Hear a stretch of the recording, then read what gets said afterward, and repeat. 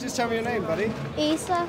And why are you here today? I'm here to stand against racism, and we're saying no to the government about declining immigrants coming into the country, and they need help, and we need to stop Islamophobia as well, and no to fascism.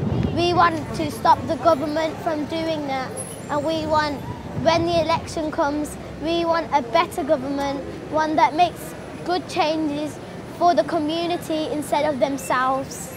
Yes, we do. Yeah. Perfect. Thank you very much for your opinion, my friend. Thank you.